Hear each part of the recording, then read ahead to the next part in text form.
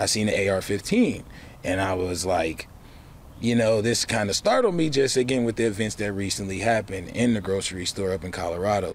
The weapon was leaned up against the stall of the bathroom behind the toilet, and it was not in a case or anything. I saw it clear as day, so I just took my time to report it. I don't want to still see those out in public places where, again, no movie theaters are safe. Grocery stores aren't safe anymore.